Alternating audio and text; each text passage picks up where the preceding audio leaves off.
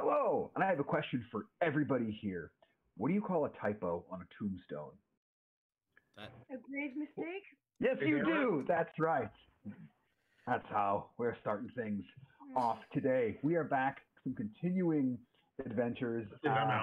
Everyone, see, with that, everyone here in the game and anyone who watches, you take 1 point of psychic damage from that. I And feel like it was more than one. yeah, well, you lucked out. Yeah, Jordan, I know you have some really cool announcement, I believe. Do you not? Yeah, there's some stuff. There's some stuff going on. So cool things. First off, shouting out a good buddy of mine who I got to do a 4-part episode on his show. The podcast is called No Latency. They're a cyberpunk red show. My buddy Paris runs and GMs that, as well as does a lot of animation for their podcast as well, because they've started to do animations of some of their episodes, which is really cool. But there'll be around Christmas time, there'll be a 4-part side quest that'll happen that I get to be on and have some fun shenanigans with the regular No Latency crew, which I'm really excited for. Yeah, that's the big one right now. I just want to throw a little more love to Smoking Glue Guns, Whitney, who was part of our Unicorn Island one-shot and was very nice to give some love to us. If you go and check out, if you look up Smoking Glue Guns anywhere on the internet, she makes custom hand-poured dice. They are so friggin' cool. And you can see some of her videos, how she's made like step-by-step, where just there are full-on dioramas embedded in like a D20. Just the Stranger Things one she made just blows my mind. Oh, so yeah, Smoking Glue Guns, worth the money. I'm probably gonna go spend some stuff there. Speaking of money, Oh, I believe that was my cue. Hi. Hey, y'all. We have a Ko-fi, ko-fi/Dice Jailers, and you can send us monies and help us with the stream and defraying costs and maybe making it so I can actually use Discord on my goddamn computer, which I currently can't. And if I seem cranky, that's why. And with your donation, you would get access to our personal Discord chat where we talk about the campaign and send each other stupid memes. And you would be able to ask us anything. And questions would most likely be answered by Nate and most likely would not be honest and truthful. But, you know, it could happen. He could accidentally tell the truth. He could once in a while. It would only be accidentally. Tell the truth. Yeah. So, that is once again, and it's maybe on the screen right now. It is on the screen right now. Oh, fancy. Ko-fi. That is. But I'm not going to spell it. You can see it right there. This is right over there. I don't remember where I am. There? Yeah. It'd still be to your left. Nope. There? Sorry, you're right. Leveling up. I usually joke about us being a well-oiled machine, but now we're actually a partially oiled machine. It's just the wrong kind of oil. It is. Anyway, thank you, ladies and gentlemen. Baby oil in your car. Oh, done. Ladies, gentlemen, and others, and money, please. Oh, we love it. We love it. We love it. Jamie is cute overload. Well, Jamie is big cranky right now. Well, it's helpful that you play a barbarian.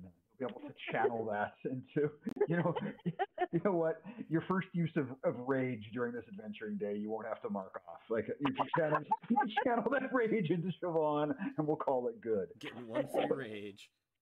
Yeah, I think that's fair with all the headache that you've dealt with that computer nonsense in the past couple days. You get a free rage out of it. Yay! Thank you.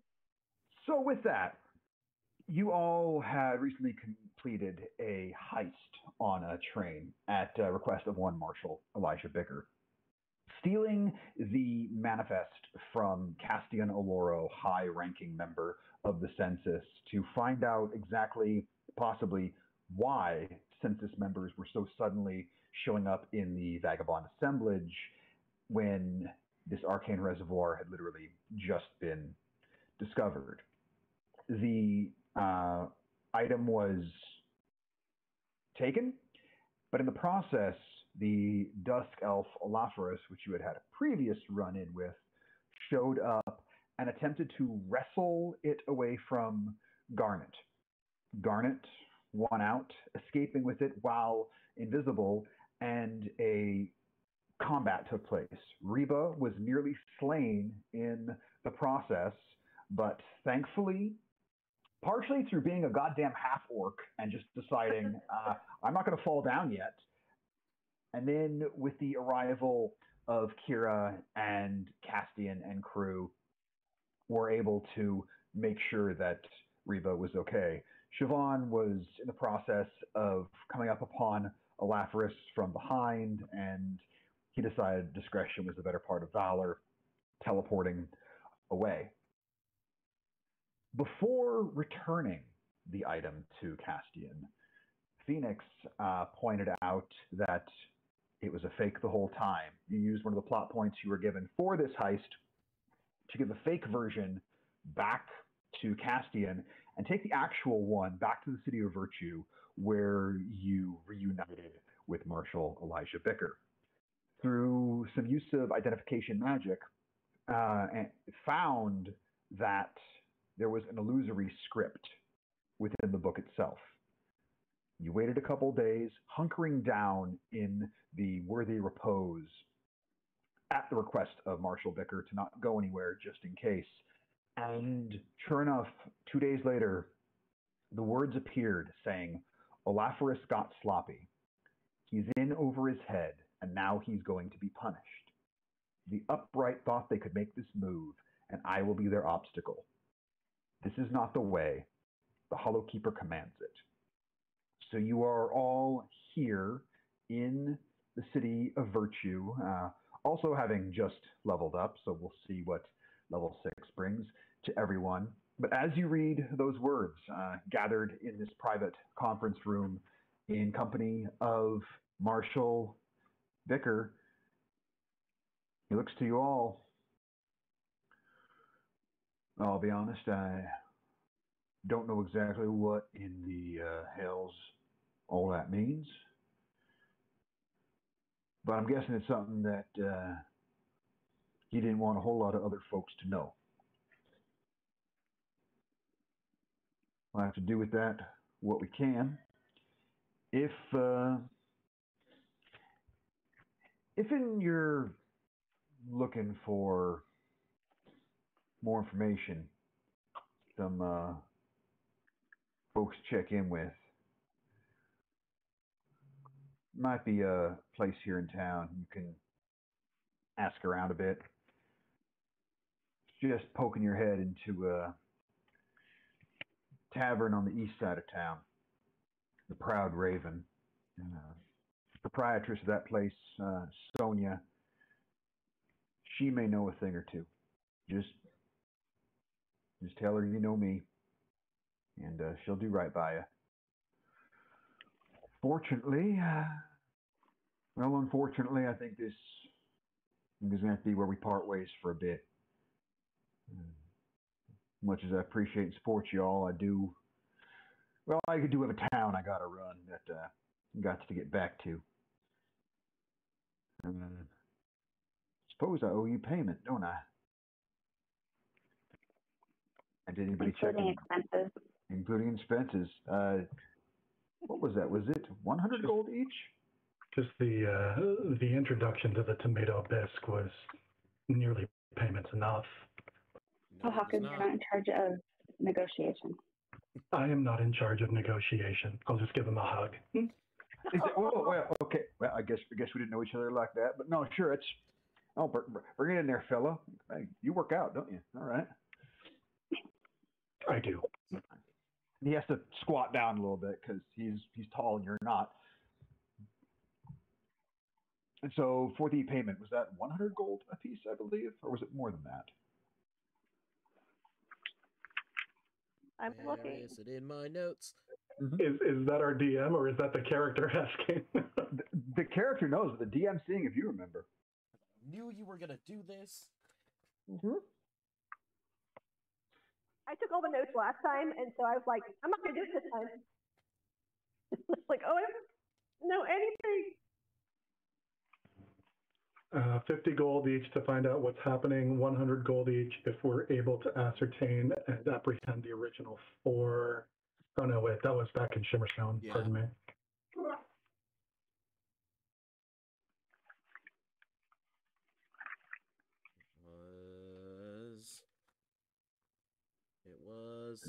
It was in a different notebook. The DM will be very honest with you, and the notebook that was in, unfortunately, got water damaged, and that page got ruined because I write in ink.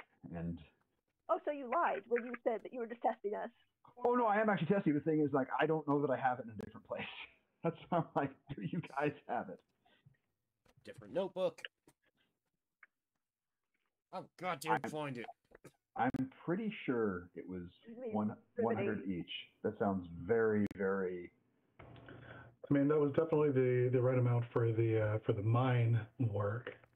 I just don't know what it was for this one. Feels like we should get an upgrade since then, though. Yeah, I think it was. I think it was one. I think it was 150 each, plus expenses, and then an additional payment if we didn't get caught, and an additional payment if we actually got it, rather than just copying it. I just don't have those numbers in front of me because I have too many notebooks. That's fine. Well, since we don't have that one handy, we'll go with a nice round number, and he will slide a bag across the table. So that should thereabouts square us up and have us settled. Find 150 platinum in there. Should cover expenses, cover your fee, and can split it up amongst you how you see fit, but you done well. I'll be in touch, and best of luck to y'all. There's definitely more to this. I don't know what yet. Stay safe and stick together. And he'll put his hat on, tip his cap, and he'll begin moseying out the door. He actually stops at the door and he looks back to Kira. Meant what I said, kid. Thank you. Take care of yourself. I don't know about anybody else, but I could use some tea. Tea? Anybody? I'll take some tea. I'm gonna go. And I head off to the kitchen to try and procure some tea. You can I'm not having tea right now. go for a cup of tea. Garnet's gonna follow Kira, and before they get to the kitchen, but out of earsight of everybody else, and present Kira with a little package. It's just a couple of pieces of paper that is a copy of all of the nice things that Castian had written about Kira, and it's tied with a little bow. And Kira's name is written in her best calligraphy that she ever learned in like those 2 days, except there's a heart over the eye. This was for you because you asked for it. Yeah, thank you. And Kira just drops down and gives you a giant hug. Oh. She's really excited you're at her level and gives you a little peck on the cheek. I hope it makes you happy. I'm sorry if we have to kill him later because he turns out to be a bad guy. Yeah, that's why. But we don't know yet. We don't know what the Holokeeper is. That's okay. Yeah. Anyway, and he just quickly stands up and just, so tea, yes. Let's grab some tea, yes. Yep.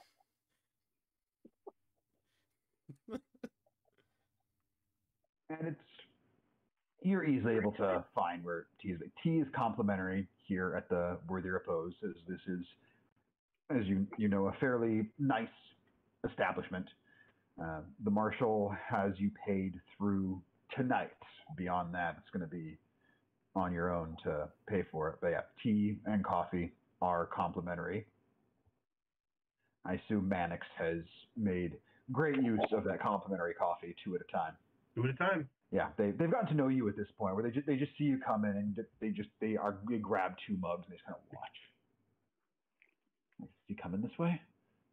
Okay, no, we don't need that yet. But they're ready at all times for you. They know.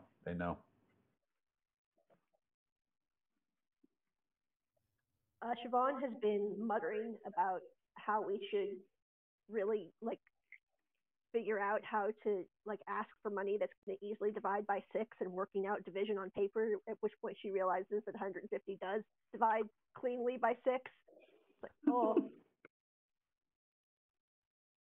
they're 25 platinum each, so we should probably grab it now before Garnet comes back and, it disappears. Good point.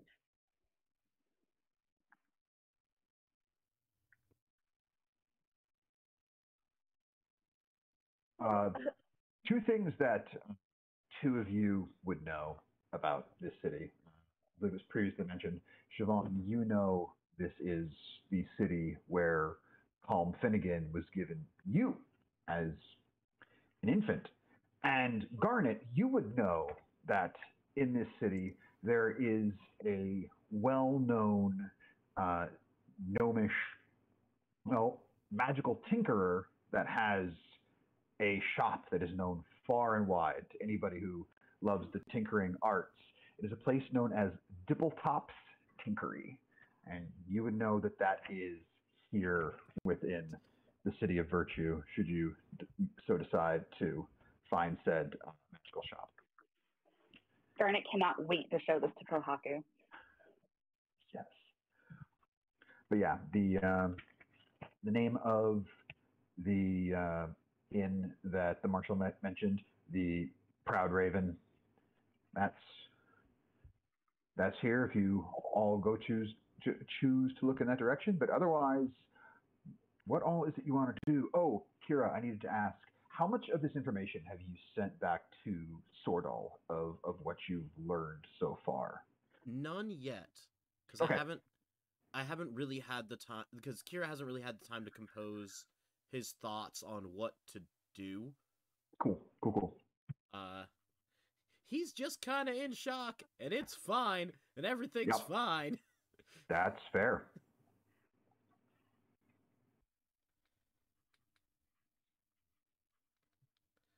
So, the rest of us who are not Kira or Garnet, or has Garnet come back by now? She's going to help with the tea. Okay. So I'm going to... Siobhan turns to Mannix and says, so does the name Holokeeper mean anything to you? Does the name Holokeeper mean anything? You can give me either history or religion check. Does it make any sense for Kohaku to roll on that as well? No, for Pohaku, you've never heard it. That is a 17 on history. Ooh. 17 on history. Yeah, Mannix, as you sit there and think about it, you go, yeah, I've heard this. The Holokeeper, it's a religious boogeyman story. It's make sure that you deliver your tithe on time and that you pray properly. Because if you don't, the Holokeeper will get you. And so you've only heard it in the sense of a story to scare children. It's like the whole idea of in Catholicism, like, oh, you have to repent all your sins or you're going to burn in a lake of fire forever. And this is much more of a here on the material plane in your physical life, the idea of this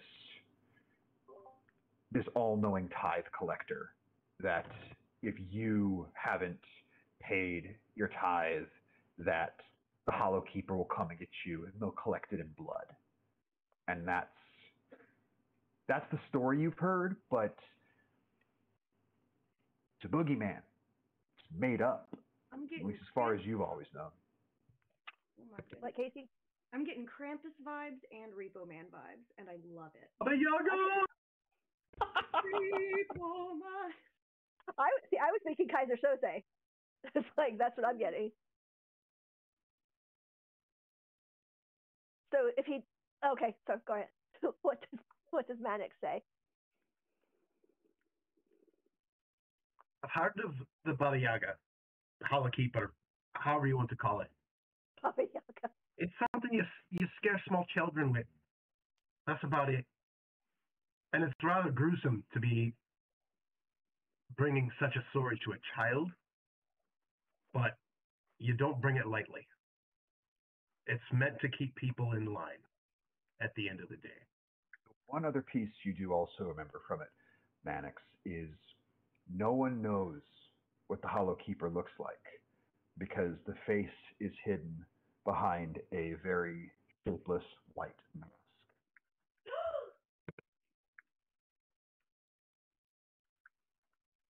Well, fuck. There's one part. The visage of the Hollow Keeper is that of a white mask. Sounds familiar? You mean like the one that Garnet found way back in, where the hell were we? Harvest Festival. Harmony Creek. Right. I live there, so I haven't forgotten, naturally. But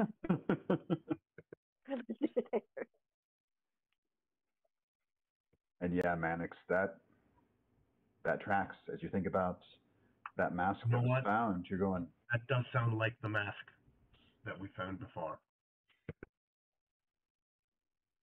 Cool.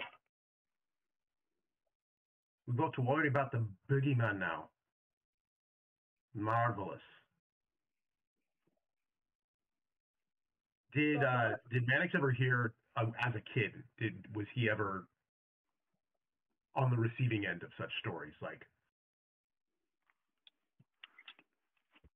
not so much as a kid for you, Mannix, because your family was always very good about the tithe. Many noble families in the Empire have their dark and dirty secrets. The Soul family, no exception. You have some of yours, but they were always good about the tithe required to the church in the name and memory of Balder. They never faltered on that. You may have had some questions as a child about it, but your family, they never told the story of the Hollow Keeper because they were just matter of fact about why it's done. It was, this is what keeps the Empire running. If everything runs just fine and everyone's provided for, then nobody gets too fussy about those of us who have more resources than others. The best way to keep a populace happy is to provide for all their basic needs. Well, in the Empire, basic needs for all citizens are taken care of. So why do they care that you have a bit more? Plus, even though you guys were nobles and you're wealthy, within the Thanamirian Empire, there is sort of a cap on where your wealth can go. Like, you can't amass it endlessly, like a dragon. All of these looks to the camera are to Jeff Bezos, who will never see this. Right? Yeah. No, none of my police and whatnot are completely all over this campaign. Right? The Thanamirian Empire, or as I put it, is all oppression bad? Because Everyone's provided for, and there's a cap on wealth, but you're required to worship a certain way. So there you have it. But yeah, as far as that, there was never a you had better do this or else. It was just understood. This is the way of doing things, and for noble families, there was less of a needing to tell Hollow Keeper type boogeyman stories, simply because growing up in nobility, you learned just pomp and circumstance for certain events. And, okay, if we're meeting with another noble family, you have to behave this way. These are the type of pleasantries. These are the greetings. So you grew up being very used to jumping through social hoops. So even though you have a bit of a rebellious streak in you, as we've seen, you know how to put on the proper airs when needed.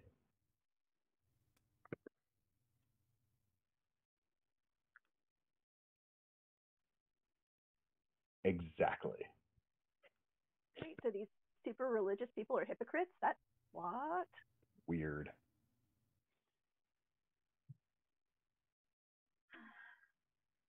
Do as I say, or the invisible person's gonna.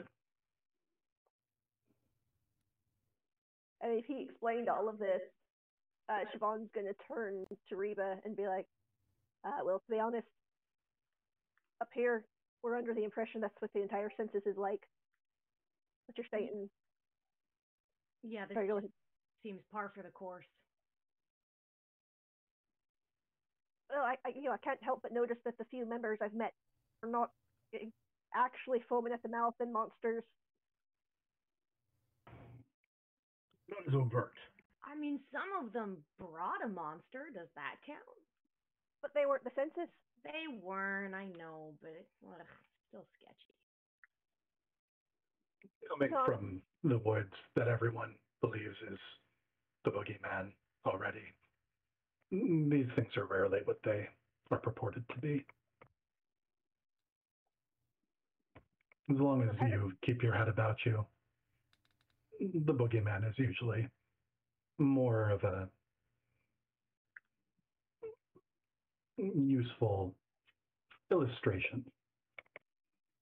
We've learned that I'm apparently a mythical creature.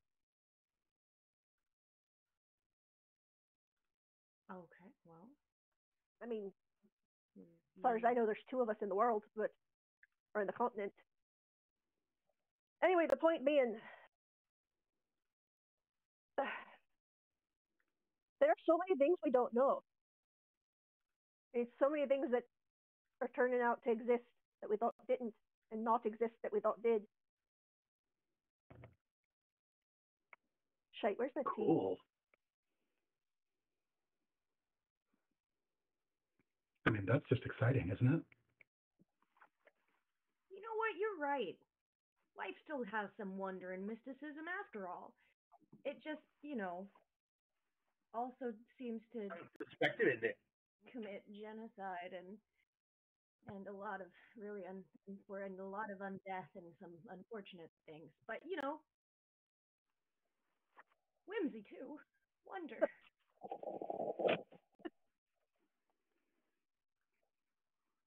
The one what might be whimsical and wondrous might be fuck all terrifying for the next.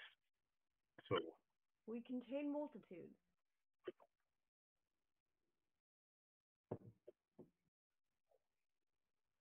I, for one, absolutely find Siobhan, who is apparently, also from a fairy tale, to be both frightening and whimsical.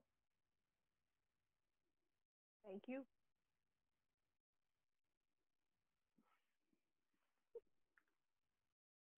I feel like you're impugning the honor of a Disco Fort Kickass right now, and I'll not have it.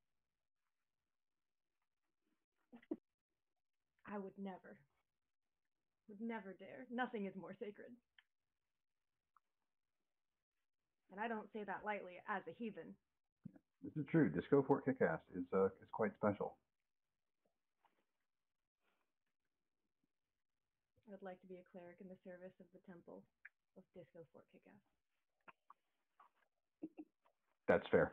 That is extremely fair, and I think it is a worthy thing to wish. Here we go, starting new religions.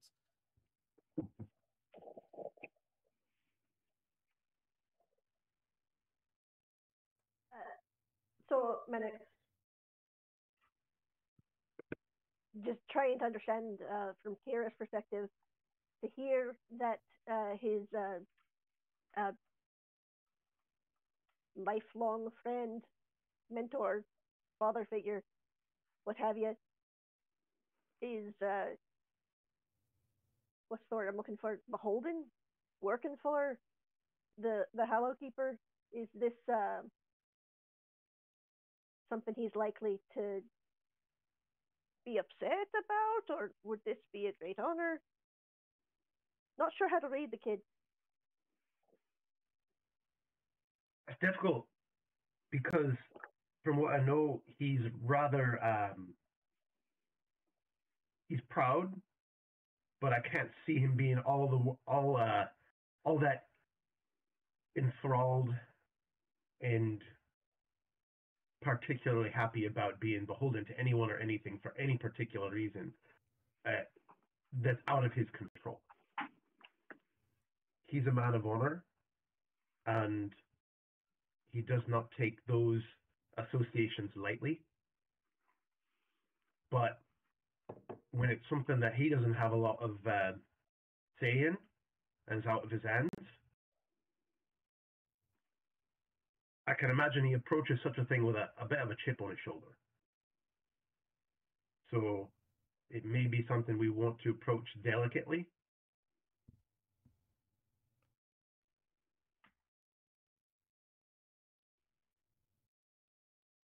Or just fucking kick the door down and say, hey, what's all this about?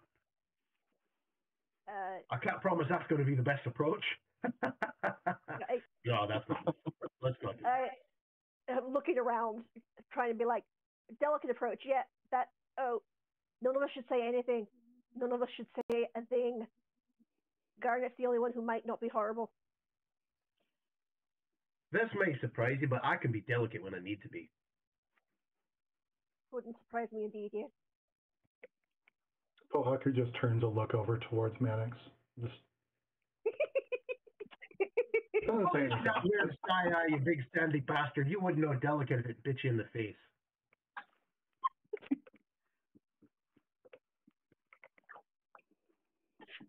Shut your yap. You're gathering flies, lad. That's the exact silver tongue we were referring to, yeah. I ain't got to be silver-tongued with none of y'all. There's not a word I can say that's going to get you to believe I'm a kind and delicate soul. Isn't that the name of your cousin? Is that S-O-L or S-O-U-L? Oh, well done, well done. Right about now.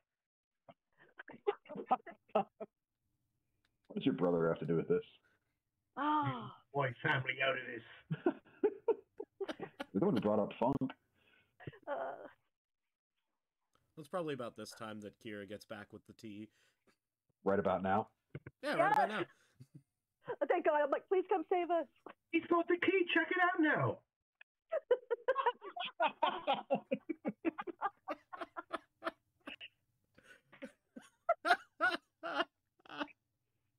Oh, Jesus, Mary. On the DM. I think he walks in, and then immediately we all just get awkwardly quiet. So, we've got tea, a couple different kinds. Also, the Garnet, coffee. that's amazing. Coffee. I need to praise you like I should.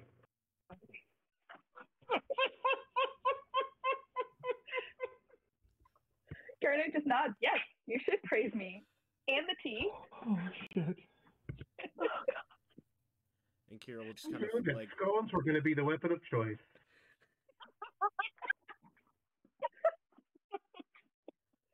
Yeah, we could play a game if we started to roll those scones. You know, rolling scones. It's very timely jokes.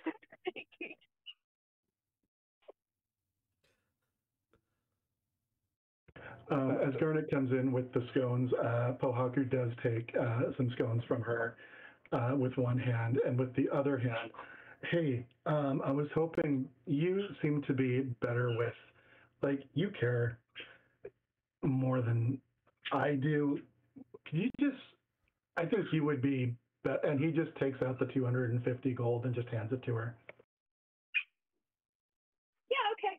And she'll whip out a little notebook and write down 25 platinum Kohaku underneath the 50 gold Kohaku.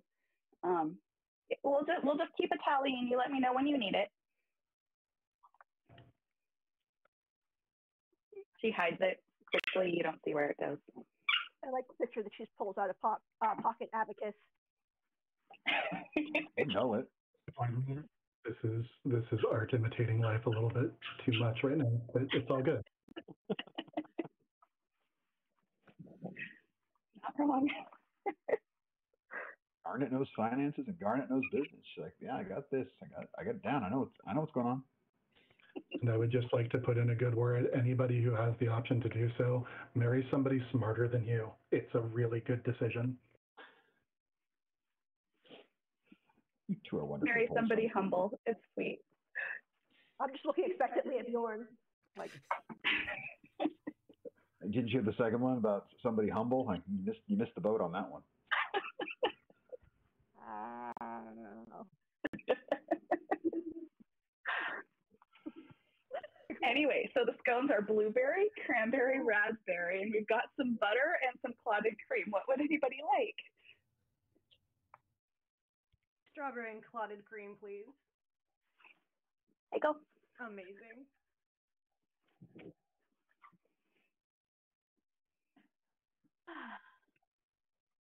And tea? Kira? Yeah. She probably needs tea to go with that. We got a pretty okay black tea. I didn't recognize the name, but it seemed to be recommended highly. And then there's also a good chamomile and Caffeine, please. fair enough. And I'll start making some of the black tea. Yeah, I think I'm all up for trying the thing that you don't know what it is. That sounds amazing. Yeah, Reba is fueled by caffeine, alcohol, and questionable decisions. Speaking of questionable decisions, Reba, a couple days ago, you were so excited to go on the next heist. I was a little confused because I thought you were trying to get away from that life, but maybe not. No. Are you serious? Because I think we should go find something else if you were serious. You know, I keep trying and then I keep crawling back. What can I say? So I thought I was out. They pulled me back in. I mean, I could be convinced. I could be convinced. I feel like it's different now. You know, we're working. I mean, it got me in a bit of trouble before. I'm not gonna lie. You know. But that was a good heist, though. And it didn't get me in trouble. So... Kohaku is going to turn with big eyes and just fold his hands underneath his chin. This sounds like a story. Oh, no, I've already told you about my days with the Hell's Hounds and just, raising hell and sometimes getting chased off like angry people with brooms, very cartoonishly. Sometimes, sometimes your girlfriend raises a Draugr and it goes really bad. Shit happens. So as long as we don't raise a Draugr, it's probably okay? Yeah. Kohaku casts minor illusion of a broom next to Reba. Oh, God! It's not moving. It's just a minor illusion. It doesn't move, but there's a broom next to you. PTSD. I've been hit by so many of those. I mean, it's just a broom. Don't worry. It's just and he dismisses the illusion. Wow, I'm sorry. I didn't think that would get such a reaction. I won't do that again. I'll take a sword any day over one of those. Good Reba, Lord. roll a wisdom saving throw. A wisdom save? Okay. Yeah. I can versus do that. groom. You'll probably be fine. We're just gonna. You're rolling into the frightened condition right here. Yeah, don't fall. All right, for wisdom save, that is a 17. Oh yeah, you're fine. Yeah. I got good wisdom. You do. Despite the no thoughts head empty, your wisdom is quite high. Who said stats had to make sense? That intelligence score, on the other hand, Yeah, it's we'll see how that susses out for you as we go along. I got street smart. You do, and I think it's well represented in your character and your stats. That's great. I don't. Which is also well represented in your character and your stats.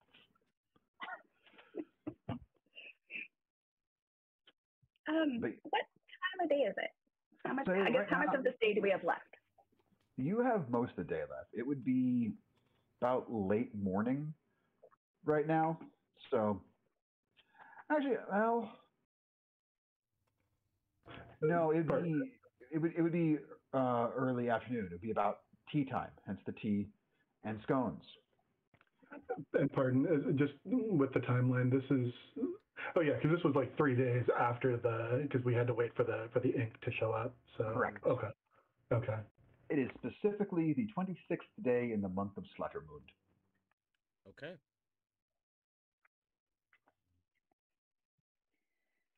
Before it gets too late, Pohaku and anyone else who wants to come, there's this really cool place that I've heard of that I really, really, really want to check out. It's great. Let's go. Yeah. For those who aren't so excited about just whatever I suggest, Dippletop's Tinkery. It's kind of known place, and I really want to go. Does anyone else want to come? Could be fun. I'm down. All right. Cool. Let's go there and see what exciting things we can find. And it's good. I think I'll stay here if that's all right. You don't want to come? Is there anything you want me to find for you? That's a loaded question. I'm just gonna hang out. Maybe we could find like some sort of like a tinkering of stoicism for you. You got something Is that'll that a just thing? remove my memory of the last week? Alcohol. I think that's called alcohol. Yeah, I've chosen to respect your decisions, but they're right. Oh, it's gonna be a long Do you want to couple talk of about it, weeks. Kira?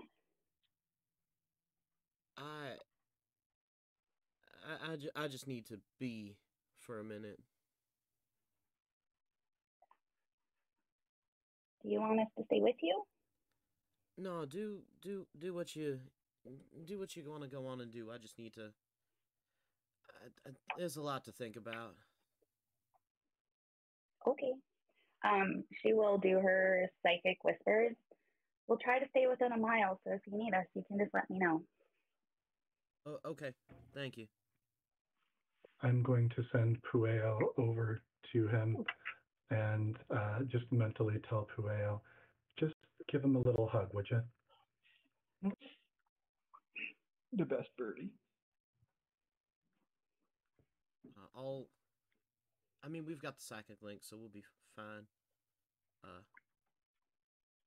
Actually, just in case you go further out of that for some reason, I'll have Umbani go with all y'all, and if something dire happens, I'll have Umbani send me a particular feeling. What's one that wouldn't happen just out of the blue? A feeling of surprise, Umbani. That'll let me know that y'all need something.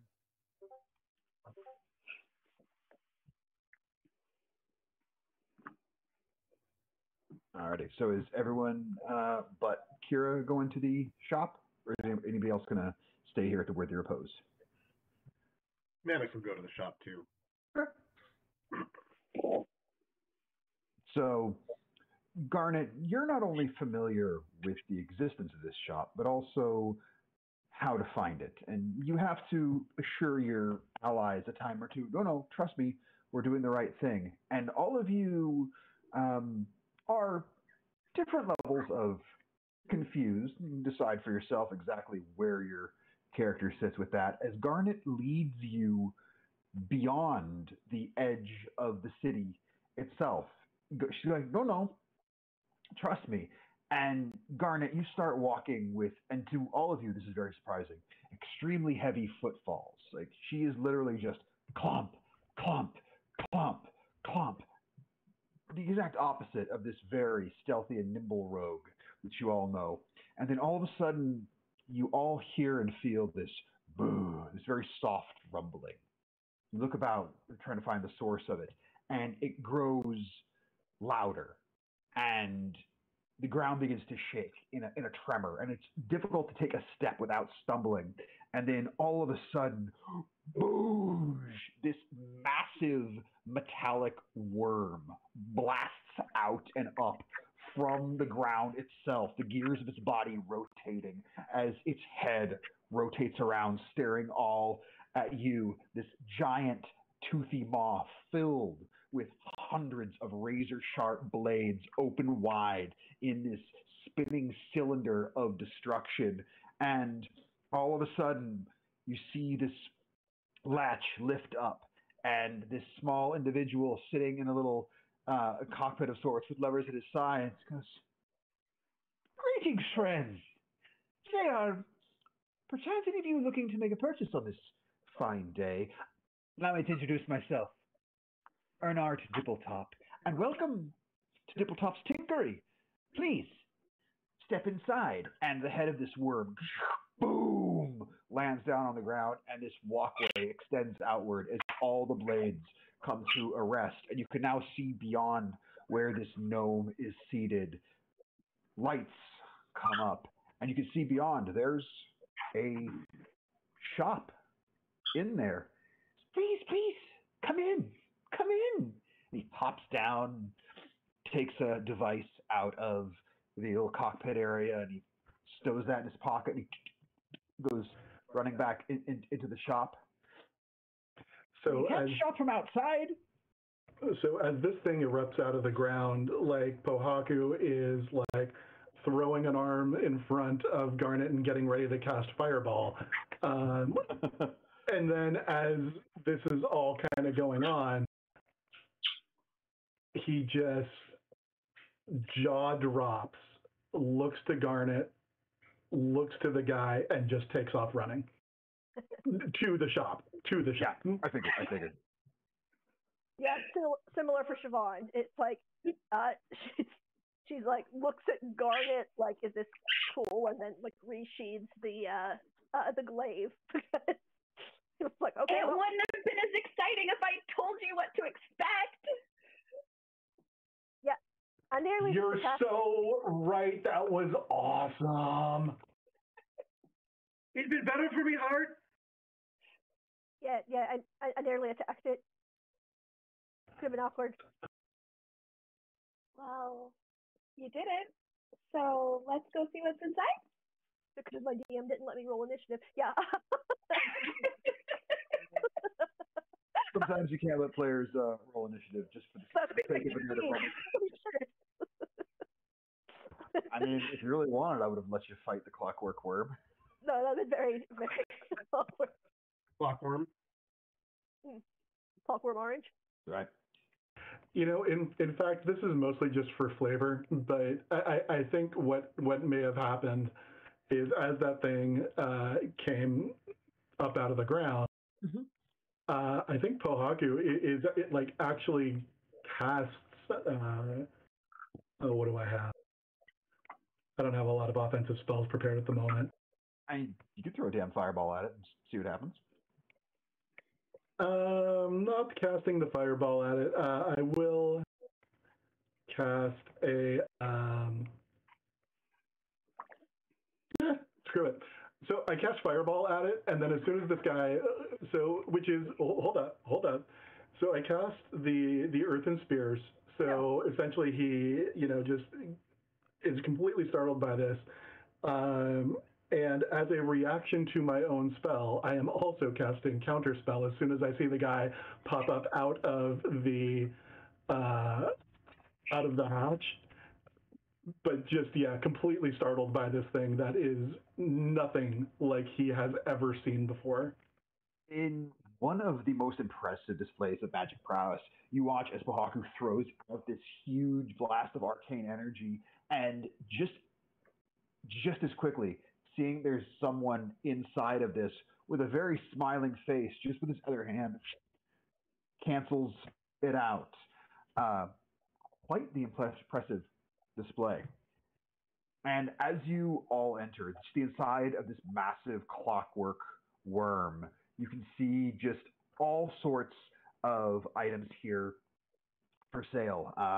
You can see that there is this bag displayed. It has a buckle on it that resembles a snow crystal. Hung next to it is this very intricately woven leather belt that has this large metallic buckle. You can see there is a staff. It looks like it's pieced together from pieces of wood and metal. You all have a wind fan, I believe. You see one similar to that, only it looks like it's made from sheets of metal, almost in a clockwork design. You see there is, within a case, this clockwork shuriken that is clicking and whirring, and various other items here. It says, come on in, come on in. So, what can I interest you in today? Everything here is of my own make and design. I have a buckle shot belt. I have a beacon shuriken, an arrow of seeking, tinker's glasses, a true strike crossbow. Whatever you need, I'm selling it. If you have the coin. It sounds amazing. Well, it is amazing. I made it. Although I'd have to say,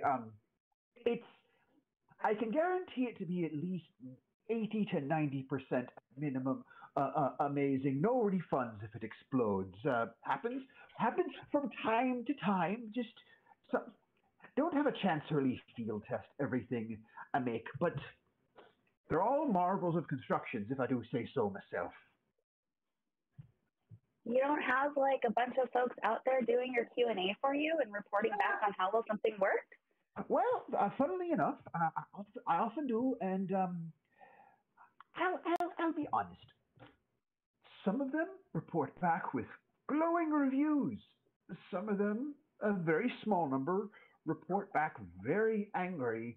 Well, some don't report back at all. So let's just say if you buy something real big and it makes a big boom, just be careful. But I can honestly say it's been at least a year since anybody died as a result of any of my inventions. So you're probably okay. Well, it sounds like you've got a great track record. I do. Or someone's due.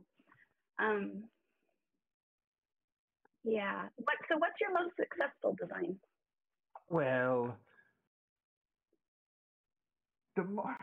define most successful, as in most reliable, balanced with most exciting.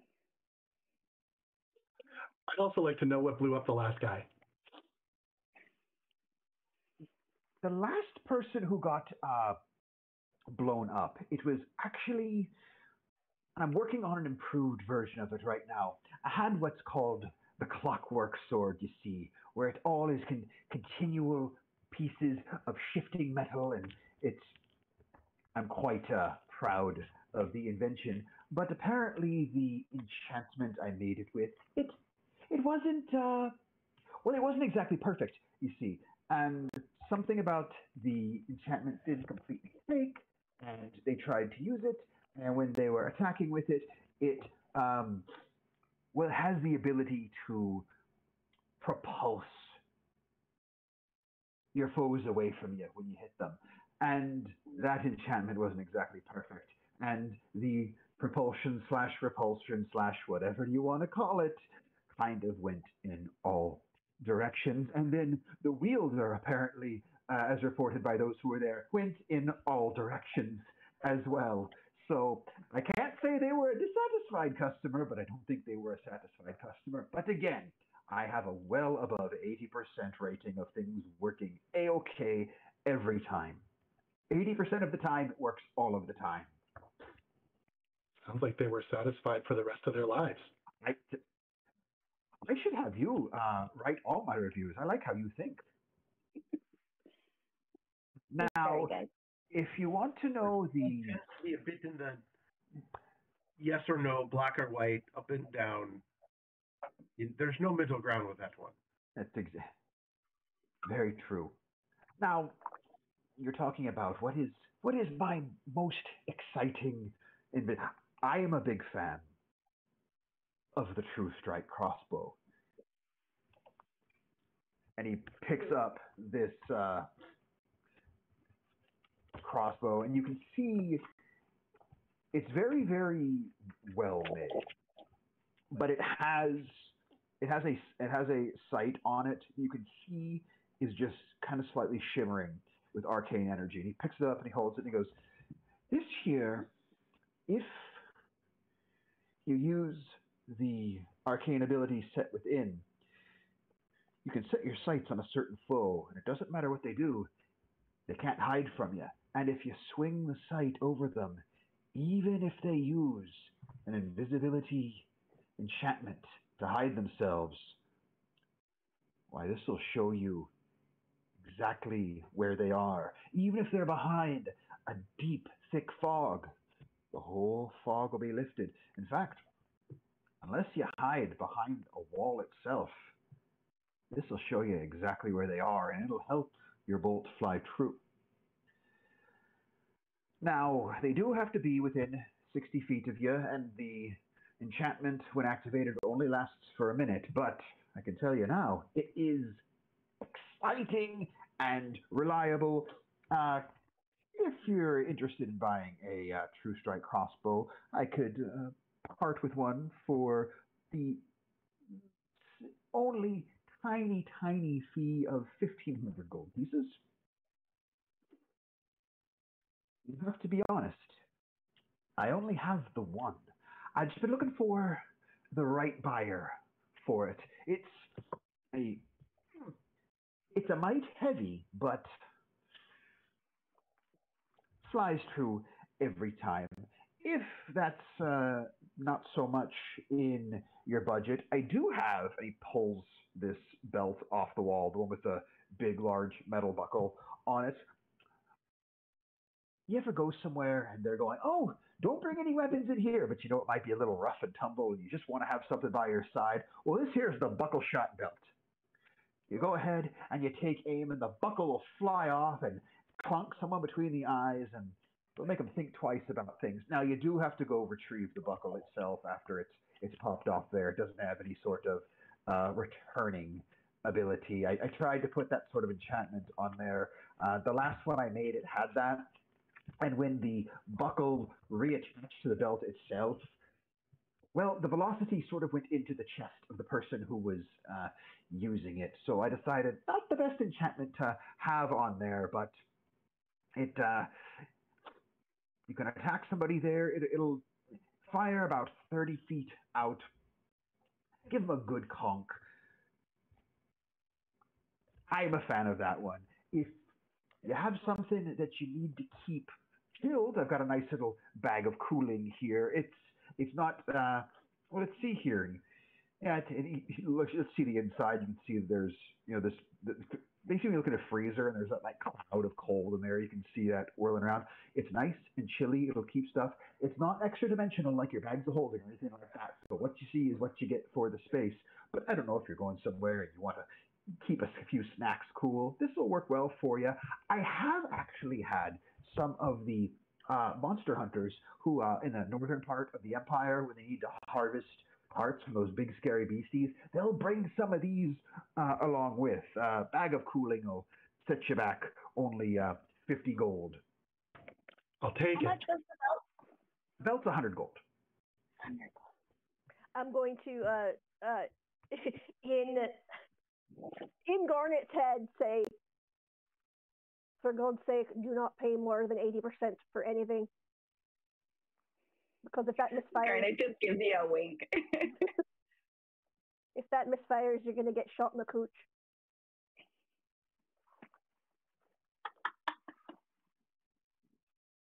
Is that the episode title? Shot in the cooch. And you're to blame. You give belts a bad name. I can promise you that's not going onto a T-shirt. Okay, but can the title be not Shot in the Cooch?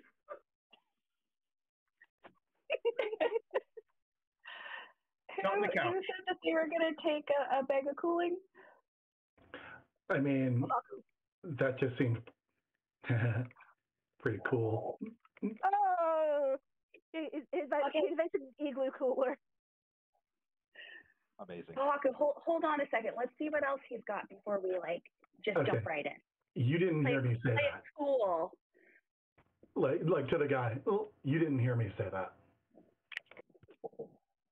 Hear what at all? I didn't hear a thing. I like him. We only hear what we need to hear. So, are you looking for something fun, something interesting, something dangerous, weapons of any sorts, tools of any sorts? This one's fun. And he holds up this shuriken, and you can see there's this light shimmering off of it. If you hit someone with this, it'll extend a dim light off of your target. It's great if you have someone who's trying to get away or if they're trying to hide, and if any of your allies are needing to attack the same target. This here will help make their attacks more accurate. And basically the way he explains it is the beacon shuriken. If it hits a target, dim light extends in a 10-foot radius from that target. And while that target is glowing in that way, any attack roll has advantage against that target. And the target cannot become invisible while this shuriken is embedded into them. With the shuriken and fairy fire? It basically is. Yeah. Are any of you archers by chance? I mean, I have a crossbow, but I'm not sure if I've actually used it yet. Oh, I said for me like a short bow or a long bow. As this is an arrow we're looking at. Oh, well, I guess the arrow of seeking isn't in your future there, but that's a fun one sometime if you want to think about that. I do also have. You mentioned carrying a crossbow, and looks at Garnet. You look like you might know how to use a crossbow as well. If you need a quiver that holds a bit more, I've got a nice efficient quiver here that works well. I can also tell you're a smart one. You all seem smart. This one, now, I think the enchantment on it is good and solid. I hope it is, because if something goes wrong, you wear it on your head. This here cap, it's got a little lantern mounted on it, and it'll extend bright light and then a little bit of dim light on there. And if you speak the command word, you can cause it to extend the light even further. If your mind is attacked while you're wearing this, it'll give you a bit of resolve. And I'll tell you, he lets you know that the Bright Mind cap, it has a lantern mounted on top. It casts bright light in 5 feet and then dim light for additional 5. But if you speak the command word, it's bright light for 30 and dim for an additional 30. And if you fail an intelligence or wisdom ability check or saving throw while wearing it, you can choose to re-roll, but you must use the second roll, and that property is once per day. How much is that one? That will cost 500 gold. But I've only got the one.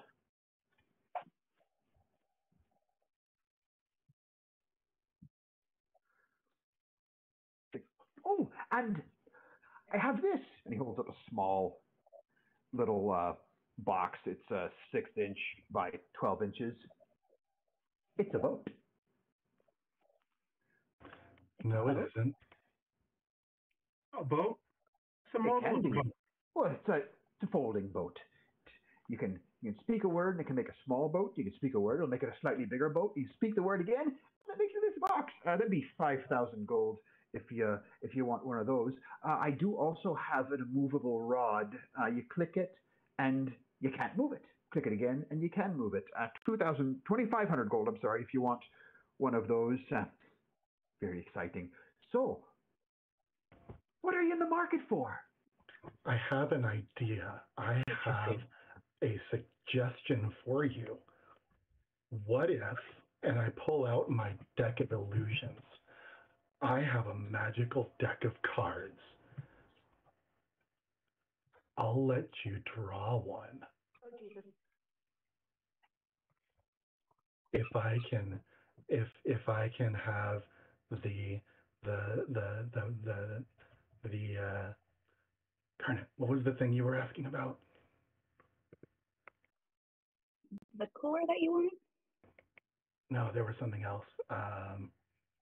The It was cushion. it was it was 500. It was the thing with the saving throw, the intelligence saving throw. The bright mind cap. That's the one. I will let you draw a card. I don't know what it's going to do, but I'll let you draw a card if I can have the cap. Are you holding the deck where you can see it? I am. Okay. He looks the deck over and he pulls this small monocle out of his pocket.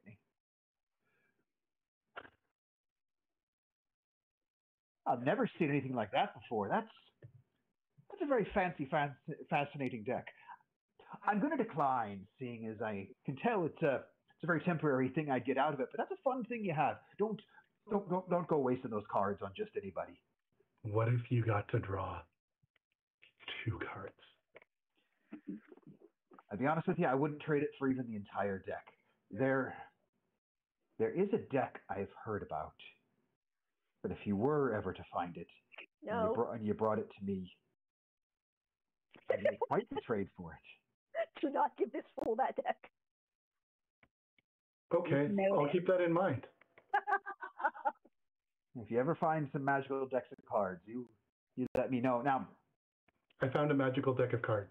Well, not that one, but keep your eyes out for more. This one's supposedly a one-of-a-kind deck, and can do many great and wonderful things, but also many great terrible things.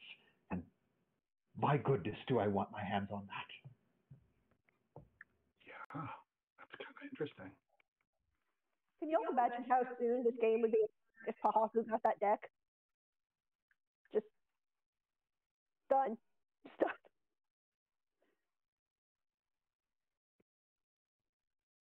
Well, fine. Yeah, and now you all know that it exists in this game. What a way to go.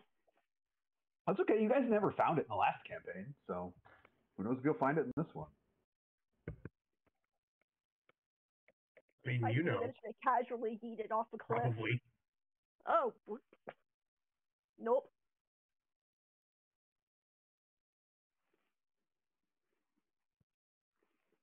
Anyway, so Siobhan's had like 1 foot out the door ever since this dude said that 80% of everything, was likely to explode. Every time he touches something, she kind of winces. It's like just waiting for this to be the thing. So, friends, is there anything that's caught your eye? Pohaku seems to be interested in a cooler. A bag of cooling. I just think it's neat. I will also say you look like a powerful adventuring type. I do have a deal that can be made. I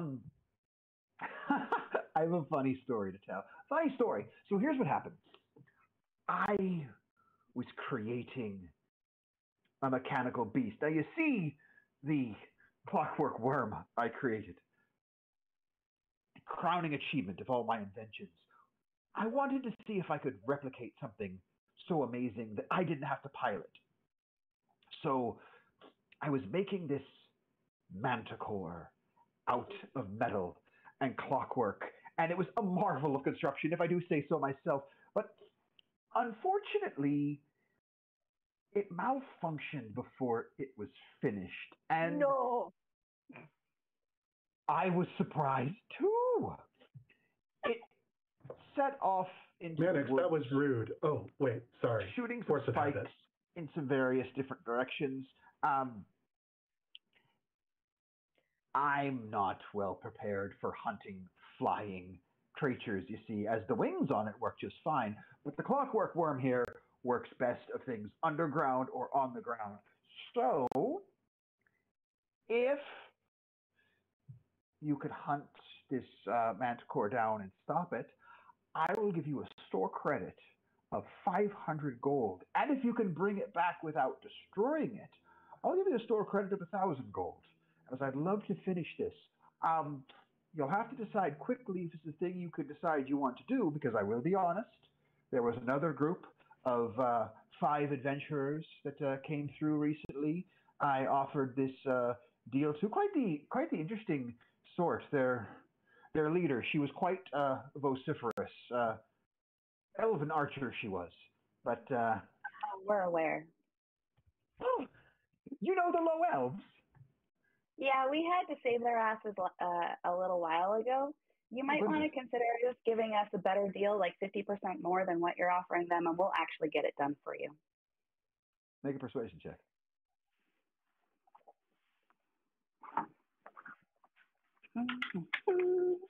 Let me know if I fail it. Oh, I probably failed it. 16. 16? I like your style. 50% is pushing it a little bit, I won't lie. So I'll say this. If you can stop it, 600 gold store credit. And if you bring it back in one piece, 1250. Best I can do. I think that's fair. Group, you guys up for some mechanical manticore hunting? We'll get a little bit more information about this manticore and what it's capable of. That's a fair request. I'd rather know what kind of a blast furnace I'm about to stick my hand in before I get it blown clean off my body. It's funny you say furnace. It can breathe fire. Oh, fucking hell. It can, see here. It can breathe fire. It can shoot spikes out of its tail. Sometimes those are poison spikes. Watch out for that. Well, it's the enchantment on the poison for the spikes. It's a little kinky. I didn't get a chance to finish it when it went bounding off. I was in the middle of working on that. It can fly quite fast, I might say, and it's surprisingly quiet. That enchantment I got worked perfectly. The gears make almost no noise, so be careful. It'll sneak up on you.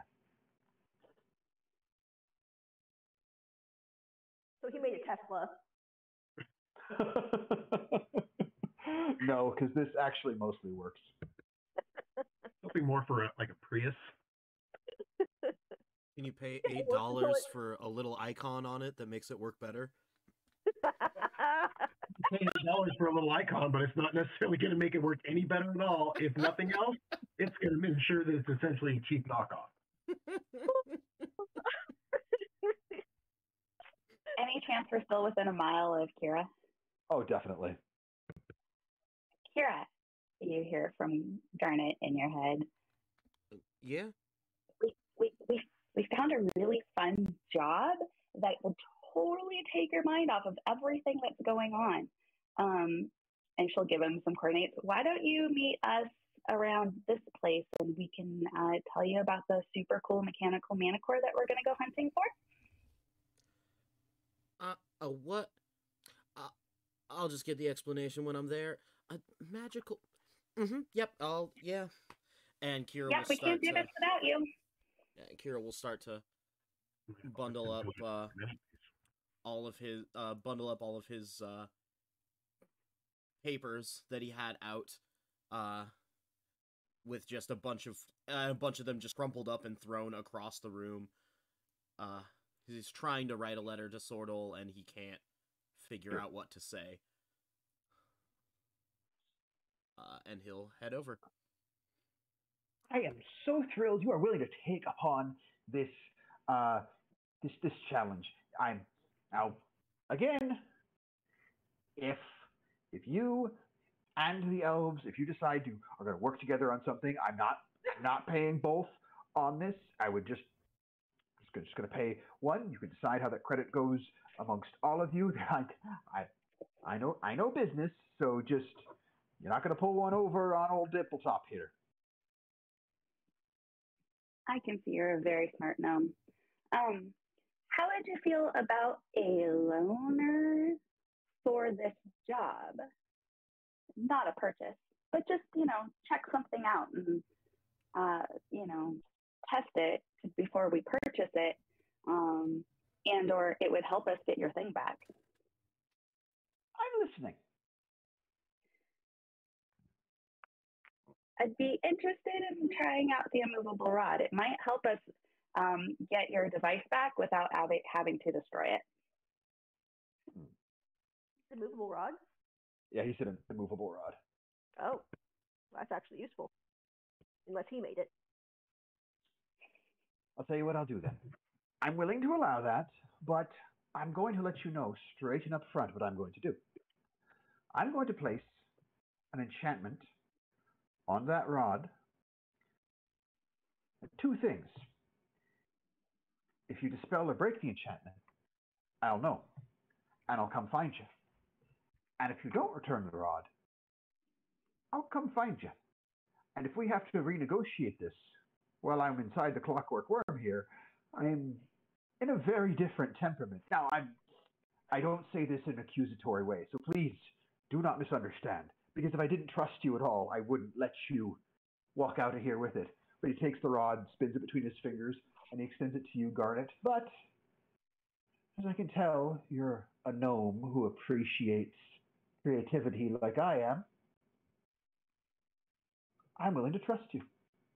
And he waves his fingers over it, and you watch it light up briefly with this enchantment before going back to itself. He goes, best of luck to you. Why don't we say, if you don't find the mana core within 3 days, come back here and return the rod. 3 days is reasonable. How long ago did you lose it? Lost it about 2 days ago. I was making some great progress and just put a little too much juice into it, I think, and off it went. What direction? Went east. It was easy to find at first. I don't know where it's at now. I tried to track it down. The first thing I did was follow the screams, and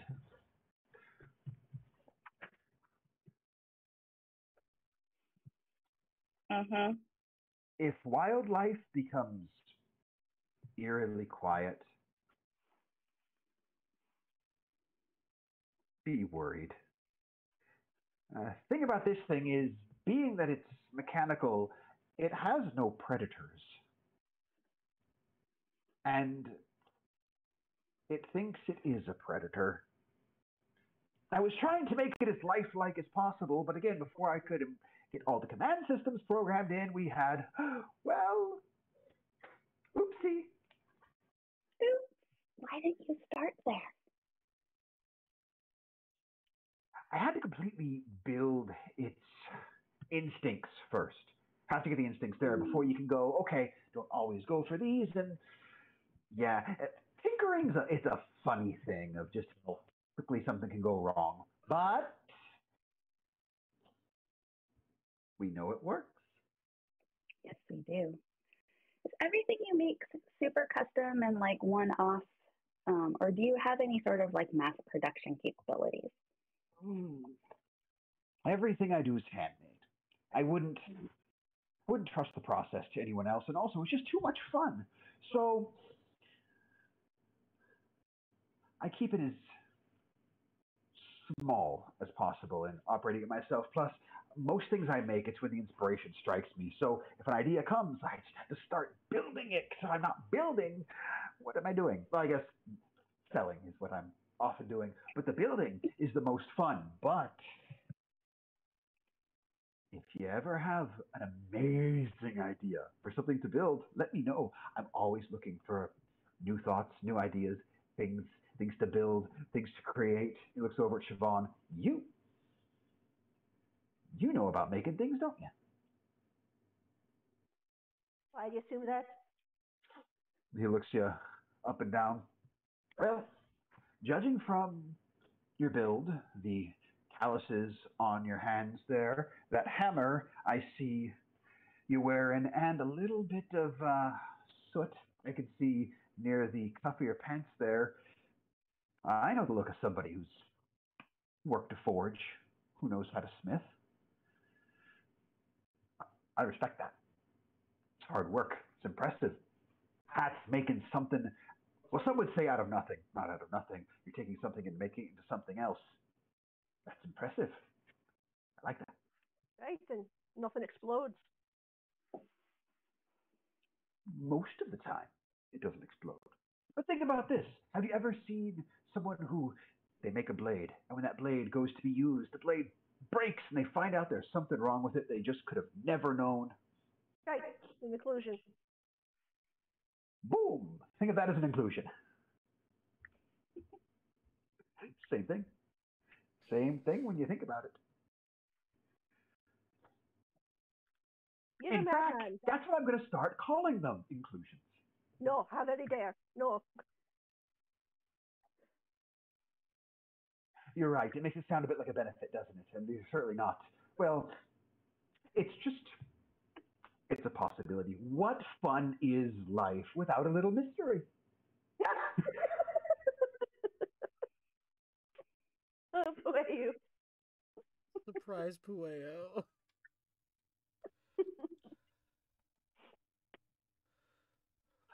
I should give one more warning about the Manticore. If you were to destroy it, it's got a funny thing built into it. Does it explode? How'd you guess? While Very, it's out of the dark. very much explodes. So be careful.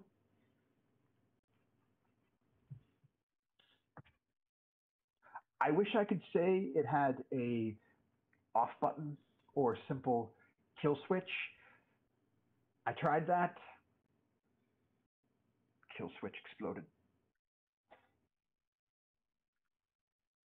Thankfully, I wasn't hurt too bad. And he holds up his left hand. You can see there's some gauze wrapped around the palm. Nasty burn, but I'll be okay. Learn from my mistakes.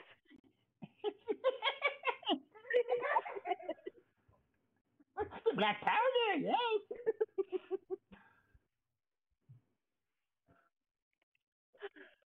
I have an idea. And I say this to him. You said if I have ideas. Yes, please. I have an idea. It's just something little. Like I don't need it. I don't need it to shoot spikes or fire. Can you do like? I am a champion, so I understand pride of craftsmanship. Can you make just like mundane items too?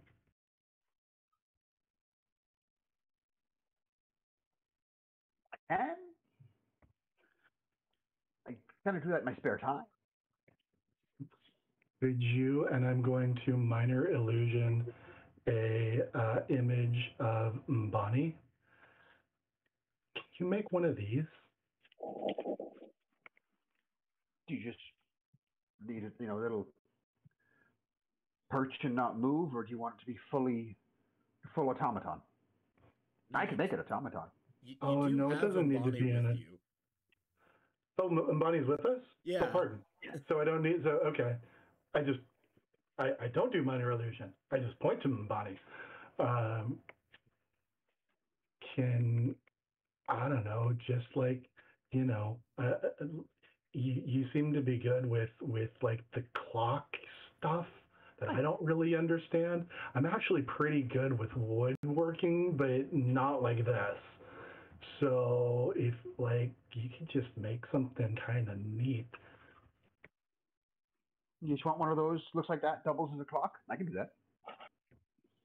You can make it into a. Yeah.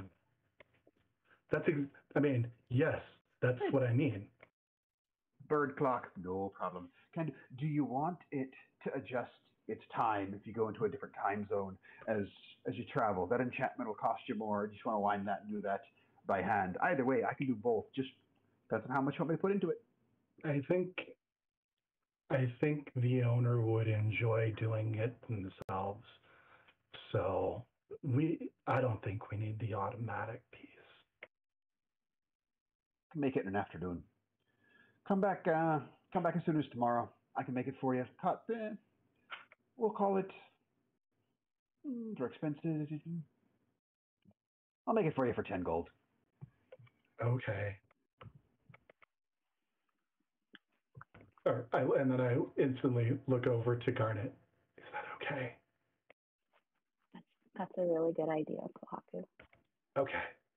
Yes. If we come back with somebody else in our party, will you keep it a secret? I understand. Without question.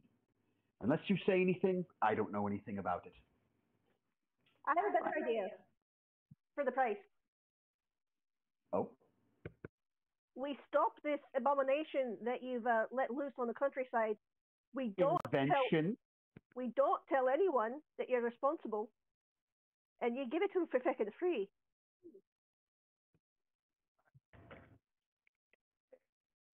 I don't totally understand. People know it's one of my creations. I'm directly seeking out people to go get it. I'm not looking to keep it secret. And why are you not incarcerated?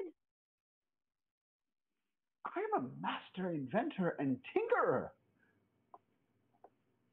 Who let loose something that can breathe fire and poison spikes on the populace? You say let loose. I say whoopsie. Just off it went. I didn't sick it on anybody. I didn't say, oh, go cause some damage. I was mid-work. Magic being what magic does, went whoopsie, and off it went. Whoopsie. I think that's got to be the episode title. I wouldn't call it letting loose. I would call it whoopsie.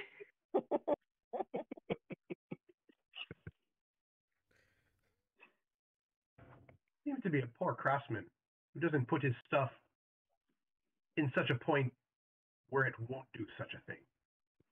But what do I know? If working with magic was easy in terms of tinkering, everyone would do it. I look over to Maddox. You know coffee pretty good. And my coffee's not going off and needs to be recovered for 1,500 gold or whatnot. Would you like it to be? I would not. I can make you a deadly percolator. Ooh, that sounds exciting. I could make you an automaton with big, powerful fists. The percolating pugilist it would be. Don't think that you're good at making things that are going to run off on me. Do you not leave the... Well, that, would only happen if whoopsie. And, what are the chances? It wouldn't be any more than 20% chance. I don't know. Those are pretty good odds, right? Those are amazing odds. If you were out wagering money and you had an 80% chance to win, you would wager left, right, and center because, you'd be raking it in. So... I'm about to punch something. He does have a point. That's how math works. It is how the math works. I have two more questions before we go hunting. The first one is, how much does this thing weigh? And the second one is there an off switch? The kill switch blew up. Weighs a shitload? And no. Okay. Because when you want to create a beast of this nature, to have its own sentience, existence, and everything, you can't just have people walking up willy-nilly, go and click and just turn off whenever. Besides, Could you imagine how bad it would be if that thing was flying and somebody was going click and it's now not working? You would have a massive amount of metal and magic and serration plummeting out of the sky. Can you imagine if that landed on someone? Terrible it would be. More than a whoopsie. So, we don't want that happening now, do we? And is it powered by arcane or electrical clockwork? Arcane clockwork, just like everything I make, just like the clockwork worm here. Mm-hmm. Okay. Cool. Anyone else have any questions or things they need to know before we head out? We should probably catch up with Siobhan and find Kira.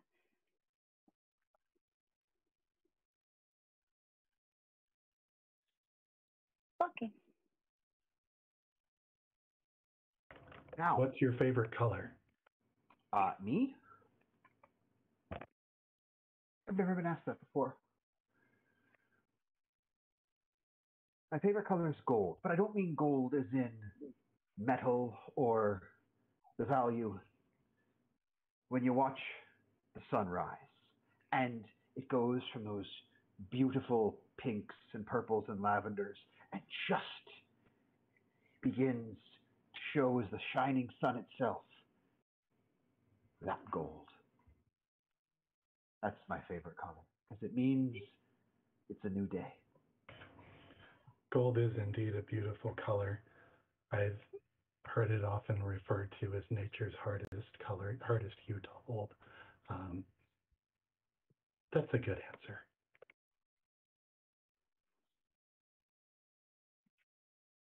I like you all. You're delightful. I hope I see get more that of a you. lot. I think you will. Now, be very safe. Be very careful. Where's my head at? I almost forgot. Oh, an important Lost your thing. head too? We have to find that now? No. Not yet, thank goodness. An important thing about hunting this manticore you need to know. This may be the most important thing. Don't think you can get the drop on it and do a little bit, wear it down and wait, and find it again. It works very slowly, but it's been designed to self-repair. Important to know. It needs to be dormant to do the self-repair. So if you engage with it, you're not going to see it, closing on itself like some sort of terrifying undead menace. But it gets a chance to lie low and lay dormant. Those wounds will close up quite quickly. Say, fine piece of craftsmanship, if I can say so myself. Like you almost thought of everything. Took off on you now, is it?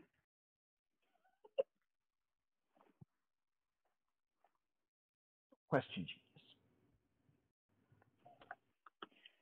Okay, and Jen's gonna kind of Genius. try to shuffle Mannix out before he completely offends her new best friend. Kohaku, she's not really my best friend. But yeah. I know.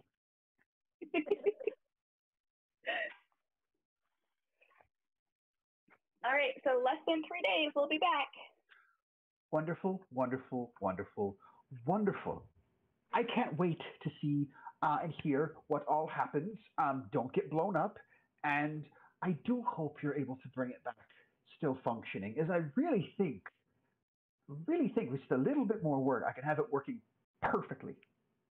We'll do our best. Also, if you have any sort of trinkets or anything that can detect lies or force people to tell you the truth, the whole truth, and nothing but the truth, you better use it on that crazy elf and her group, because I guarantee you they're not going to be able to take this thing down, and they will try to take credit for someone else. Just a warning. They seemed a little boastful. I wasn't entirely sure, but they left here with a loud, hearty huzzah, so... That doesn't mean anything. Who knows? They might already be Manticore Chow. Let's hope so. I mean, let's not hope so, but, yeah. It just might mean they might learn their lesson, that's all. Pohaku looks at him very seriously, like straight in the eye, just based on what Garnet is saying here. The pretty one, Preet, is not to be trusted. Oh, that's that gentleman that was with them. Not to be trusted. Not to be trusted. Okay. Well, keep it in mind. Keep it in mind. I'll just also be honest with you. Everyone's gold spends the same here, so if they're buying, I'm probably not arguing too much. Not gonna lie to you. I wouldn't want to, deny you customers. I would just want you to not get taken for a ride by those customers. Woe to anyone who hoodwinks old Dippletop here, and he kong the wall next to him of the body of the clockwork worm.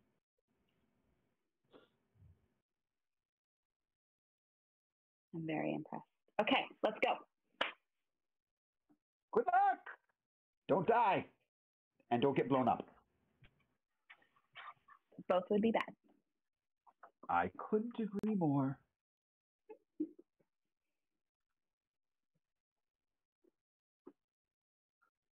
So should we start hunting now? In the meanwhile, Siobhan was outside trying to figure out exactly how solid the metalwork was on this worm that she assumes they're going to have to fight at some point. Go ahead and make either, I guess we're going to call this a Smith's Tools check. So you can add proficiency plus, since you're observing it, I'm going to say proficiency plus wisdom on this. D20, add your proficiency modifier and your wisdom modifier to this. Okay, where the heck is my proficiency mod?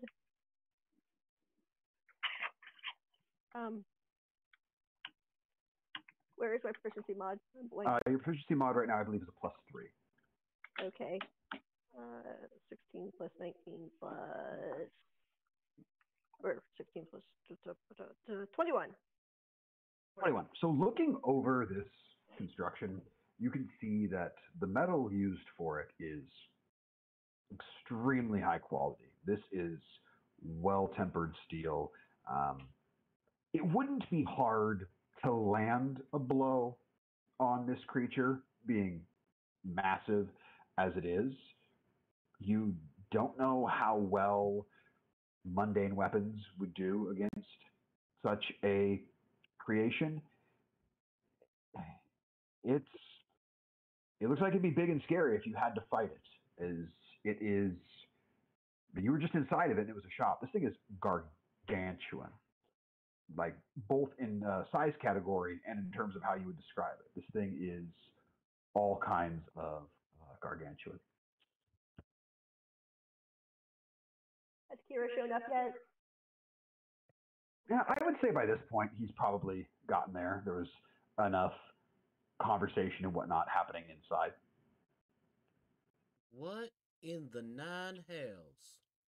When Siobhan turns around, looking kind of glowy around the eyes, is like, there's a fucking madman inside who made another one of these that's a manticore, lost control of it, and if things weren't bad enough, gave the fucking contract to track it down to the low elves.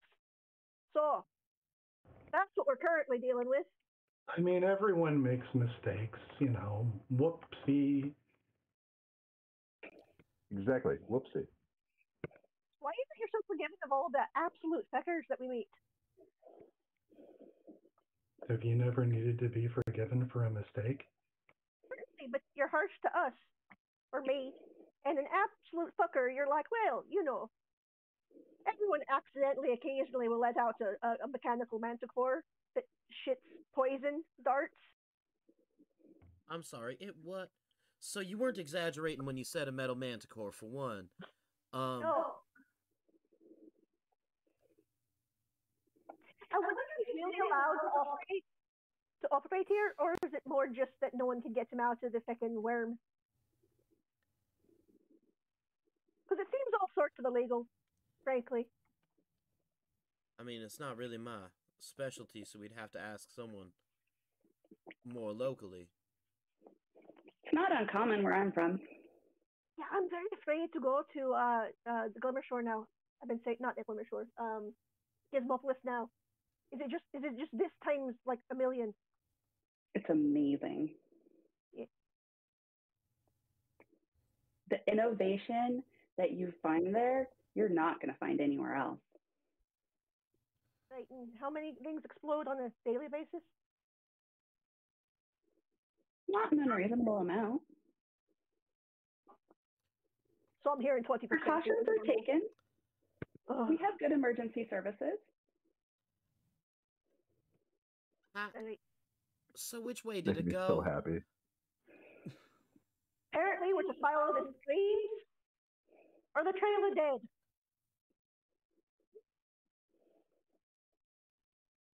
Yeah, she was quite the conversation. I had to leave before I started hitting things.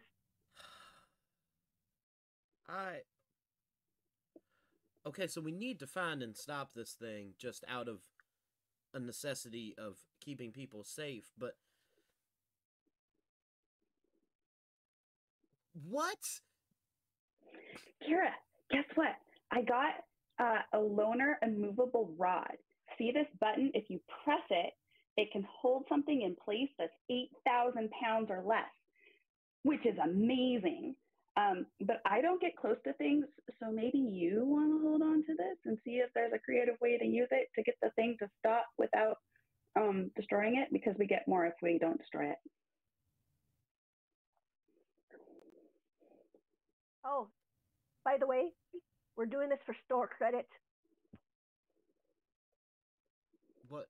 You said it was a magical item shop? Yeah. By a madman that 20% of the time blows things up. Always on the negative side. You know what? Let's just go find this thing. Did we? Because if I think more about it, my brain's already maxed. Let's just go have a fight. I see this as an incredible probletunity. Did I just have a stroke? Quit making up words. Quit making up words. Probletunity makes me happy. That's the title. Probletunity. Oh. For a typo of step, you said it out loud.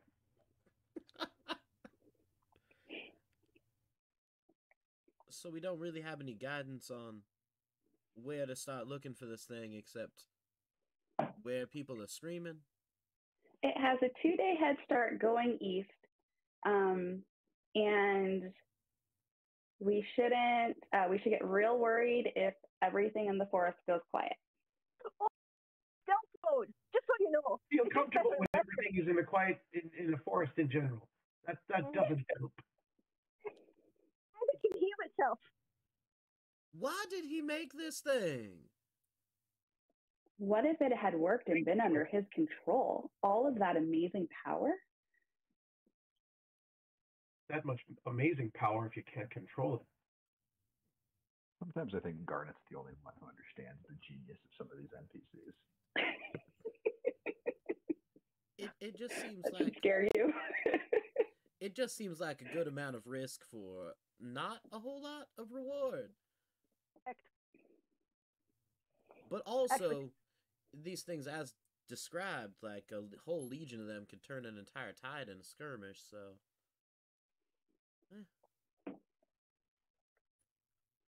Well, let's go stop it.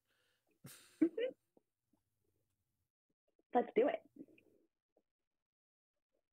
So as you all leave this shop and decide you're going to go try and find and stop this creature, would somebody like to give me a survival check to try and hunt this thing? Not it. I think we might have good survival. I'd love to. Like, Sean's angry. It's just a constant stream of cursing, basically. I've got a +4 to survival if anyone wants me to make that check. Yay. Oh, I'll totally do it. I have a -1, but I'll totally do it. Is anyone else proficient in survival? If someone else is proficient, I'll allow them to help Reba so that she can roll at advantage. Otherwise, one other person can also have their own roll. So 2 people can roll on their own, or if you have someone else proficient, you can have advantage. But I don't imagine that y'all were I'll like, do it. yeah, survival. All right. So Reba and Pahaku. That is bad news. It's gonna be 3. Yes. 9 for me. 9. Reba, you're not a tracker in any way, shape, or form, but you're going to give it your best whirl. And so you think back to some of the individuals you ran with, what they were doing if they were trying to follow someone or something, and you do a little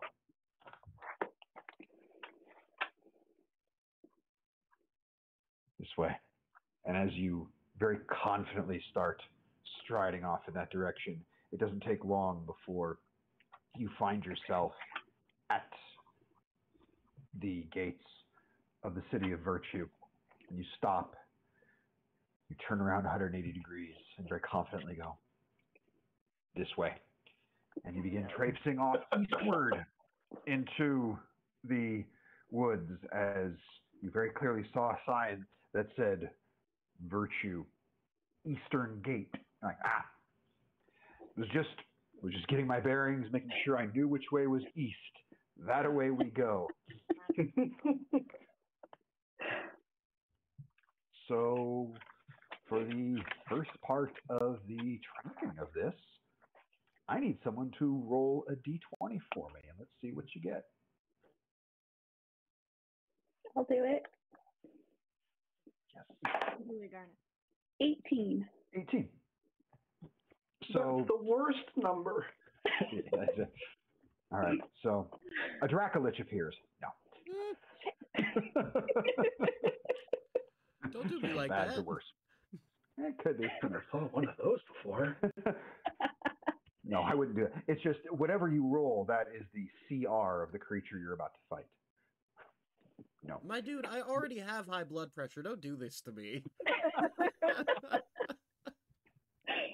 So the weather is quite calm, and you find that's very helpful. You don't have too much wind in the trees, causing too much additional noise to mess with any sort of tracking. Reba is very clearly doing her best. None of you think she's doing poorly. She's trying. You're moving a bit slow because, again, Reba, you don't really know tracking. So you're just taking extra time where you look at it, what is like a wildlife trail for a bit, and then eventually you kind of go, no, this would not be the path of a giant metallic manticore. And Bird. yeah, exactly. So you press on as best you can. It's starting to get a bit towards evening now because it was, like I said, about tea time. Looks like Pahaku. Yeah, just as we are walking in directions that I am fully confident are the right directions. Just as we're going, Pohaku is going to walk over to Siobhan and tap her on the shoulder. I don't want another lecture about how I'm no fun. Thanks. Well, that's not what I was gonna say, but okay. I'll go over to Garnet instead, and I will give Garnet Gift of Alacrity. So Garnet now has advantage on initiative for the next 8 hours, for the first one. Not advantage. You add a D8 to your initiative roll. Pardon. D8. Okay. Something that can be quite useful, or can end up not doing anything when you roll a 1 on your initiative and a roll on the alacrity. Not that that's ever happened to me, but I digress. So pressing on, it's getting on towards evening. It's getting a bit darker. Sun's starting to go down a bit. You guys want to keep hunting a little bit longer, see if you come across this thing. The sun's Sure. going down. Why not? Love it. Gonna need someone else to roll a either nature or survival check on this. Oh, I'm much better at nature, but I already rolled on the first one. I'll go with nature. Okay. You like two people can, or one person can with advantage here. Like Pahaku, you can roll again on this one because you're looking for different things now. It's starting to get dark. Okay. I can't see. 15 for Garnet.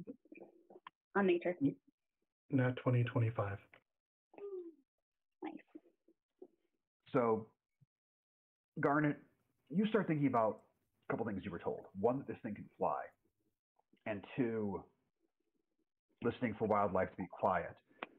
So you are specifically listening to the sounds of birds. Because if it's in the air, that'd be the first thing you hear going quiet. And Pahaku, you start thinking, if this thing has no predators, but it still has some predatory instincts, it may be from above looking for a target that it can come down at. So you're using the trees for cover as much as possible as you listen about trying to hear where the wildlife becomes more quiet, and then realizing you may have to go into a bit of a clearing to try and draw it down if you can see it. And it begins to press on a little further into the evening. It's getting towards the tail end of sunset. Those of you without dark vision aren't hosed yet, but you're getting close. And with that natural 20 there, Pahaku, there comes a point where all of a sudden you just kind of push your hand up, stopping everyone. You listen. And as you listen, you find it has become eerily quiet. And yeah, Reba, with your passive perception, you start looking about. You look to Pahaku. You look off to your right. You just kind of give him a, and he nods. You're going that way. And you can see this clearing just ahead of you at the edge of this tree line you're in.